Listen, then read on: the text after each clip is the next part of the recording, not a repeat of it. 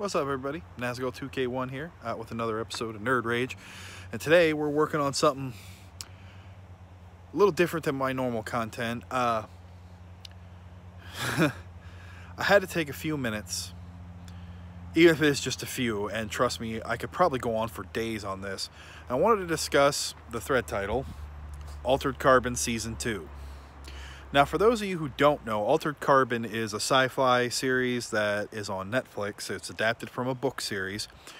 And the first season is considered by pretty much everyone I've talked to be like the pinnacle sci-fi release of this decade, if not the last 20 years. It's that good. It pretty much has everything you could ever ask for in a sci-fi series. I mean, you have mystery, suspense, drama, character development, plot development, action, suspense. I mean, it has everything. And it executes it nearly flawlessly. You can see the reviews for it pretty much anywhere online. The overall, out of 10, so to speak, for me, was a 9.9, okay? If not a perfect 10. I don't like giving out perfect scores because everybody can find a fault in something. So I would give it a 9 out of 10 easy, and I do it again all day long, every day. Now, I am outside today because it's, believe it or not, it doesn't really look like it, but it's actually really nice out for the first time in a long time. So I'm kind of chilling outside on my deck. And I'm also holding up my camera because, as you know, I still don't have a desktop camera. I'm working on it. Now, let's get into the meat. Season 2 dropped, and to give you a comparison, in Season 1, I watched every episode back-to-back, nonstop, didn't stop till it was done. I was that hooked. It took me 4 days to watch Season 2, and that should give you a big clue on where this review is going. And for those of you who are too long didn't read, let me give you the short version. What the fuck happened? What were they thinking? Wow. That's wow. I can't even, I'm legitimately angry at the developers, or excuse me, not developers, I'm thinking video game terminology, sorry. I'm legitimately angry at the writers, producers, pretty much the guy who brought these people coffee. I'm mad at him too. That's how mad I am about Season 2. I can't even begin to describe to you on every single level how badly they fucked it up.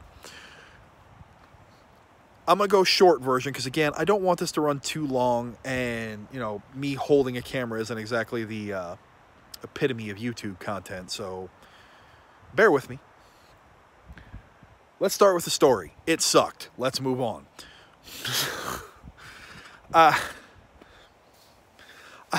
I wish I could say more. I mean, there's nothing good about the story of Season 2. Nothing. The writing was so lazy, it defies description. This is like a 12-year-old wrote a sci-fi show, and they ran with it and thought, let's see what happens. Well, let me tell you what happened. It fucking sucks. Nothing makes sense. It's all jumbled and messed up. Everything's contradicting itself, including its own Season 1. They literally just blow that shit out the window and just be like, hey, let's throw in all this new terminology and pretend all this shit happened in Season 1. And you're going, but it didn't happen in Season 1, sir. Fuck you, it happened in Season 1. Okay, whatever. Just to run down a few examples of how awful this is, okay? Let's start with Tak, because casting old boy to play Tak in Season 2, I gave him a legitimate shot. I wanted him to succeed because, number one, Takashi Kovacs is fucking awesome, and the book series is fantastic. So I really wanted them to cast a guy who could nail this like they did in the first season. They didn't. I'm sorry. I can't blame him completely, though. I really can't. A lot of the fault of this horrible fucking season is the script writers. They gave him jack shit to work with, and he did the best he could. And he's getting a lot of hate online for, ruining Kovacs. It ain't his fault, people. If you're actually listening to the script and watching what you're watching, trust me, he didn't have much to work with here. Kovacs in this season is a complete douchebag. I wish I could say different. I wish I could tell you, no, that's not the case. But he's a douchebag. He's an envoy. He's like literally the baddest motherfucker there ever was. And he spends the entire season getting his ass kicked every single fight. He loses a fight. I shit you not here. He loses a fight to himself.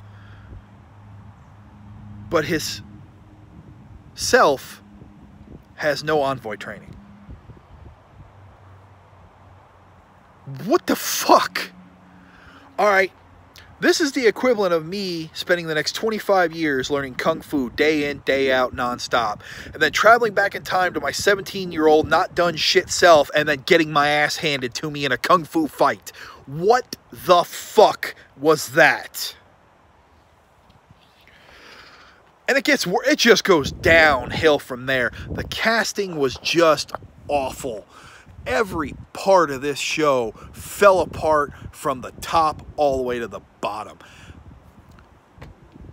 The elite bounty hunter chick he pairs up with, you know, assemble your crew. They're disposable, you know, envoy teachings as we learned in season 1. But he gets attached as usual, which is what makes the show special. The problem was the bounty hunter chick, whose name I don't even remember because I don't give two shits about her, was overhyped, underdelivered, badly cast. I mean, like one scene, she walks up a flight of stairs and you can see her the next scene, she's like, and I'm like, are you fucking kidding me? You're supposed to be an elite badass and you can't take a flight of stairs? Are you fucking serious? And then she doesn't really do anything. Giving more of her backstory just basically is irrelevant because she had no depth. And when they tried to give her that depth and that development, they did it in the most asshat way possible, with her dad showing up for about 4 minutes of screen time and then immediately getting killed. And then they focus on this like there's supposed to be some big emotional payoff of her dad dying. Meanwhile, I'm sitting there going, well, she just spent the last 4 minutes calling her dad a piece of crap and she doesn't want to see or have anything to do with him and fuck that guy. And I'm sitting there going, well, fuck that guy. And then they're like, oh, you must feel emotion, he died. I'm like, no, that's not how this works. Then we come to the one of the two villains, and you know, I guess you could technically say there was 3, but I only really call them 2.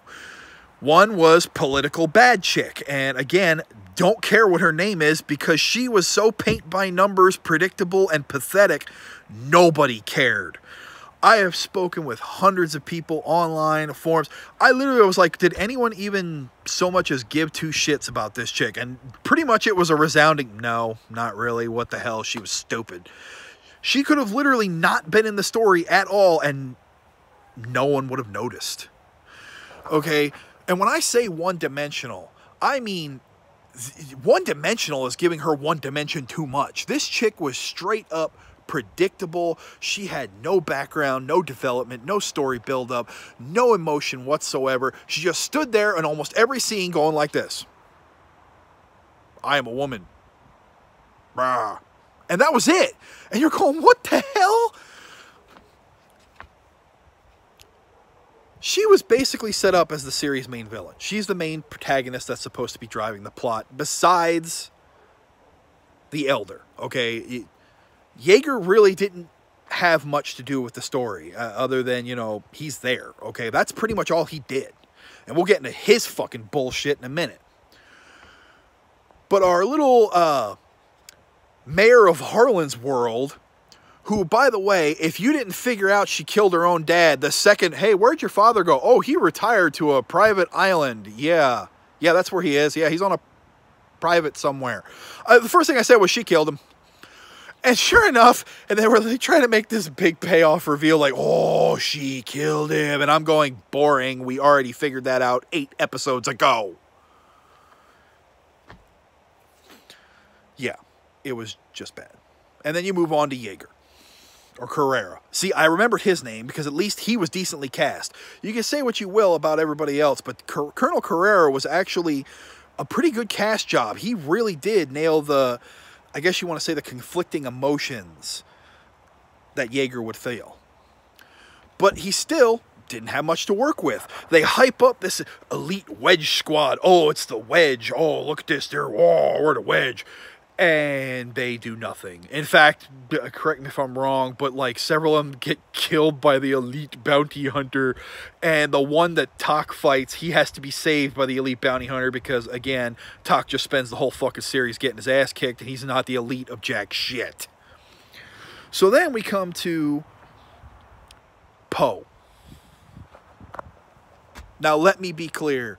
The only reason this show is even worth fucking watching for Season 2, the only thing that's redeemable about Season 2 is fucking Poe.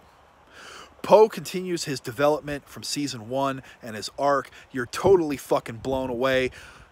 On everything that happens to him, you feel that emotion from Poe.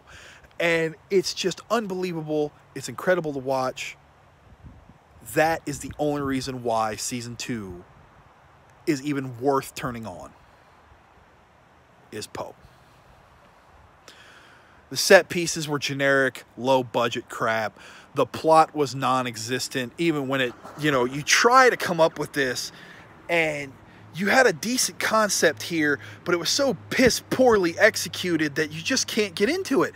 And then they're sitting there going, oh, well, the Elders and the Orbitals and Angel Fire and blah, blah, blah, blah, blah, and you're going, wait. The whole time Tak was flashing back to Stronghold in Season 1, he was on Harlan's world. So where was all this shit in the flashbacks? Where was mentions of Angel Fire, Orbitals, Elder races, shit like that? None of it gets mentioned. It just fucking poofs, and they pull it out of their ass into thin air and be like, haha, look at this, blah, blah, blah. And you're going, what? Now, the last thing I want to go over is, I guess you could call it a summary. I need to wrap this up. Overall, Season 2 is a 2 out of 10. It's a 2 out of 10. Poe is the only reason it gets the 2. Everything else is just terrible from the ground up. It's terrible. And it just breaks my fucking heart. The overall writing went to the toilet. The plot development went into the toilet. The set pieces went into the toilet. The fucking story arc went into the toilet. It was just, this was like some CW shit. Like, this is fucking Green Arrow with a slightly higher budget. It's just awful on every single level. And what kills me, I guess the greatest problem with that show is that Season 1 exists. That's its main problem. If Season 2 was existed in a vacuum, it might be passable. But we have Season 1. We have the gold standard. You can't release crap and then expect us to like it. We know what Season 1 was. Anyway, this is Nazgul 2K1 signing off. Have a good day.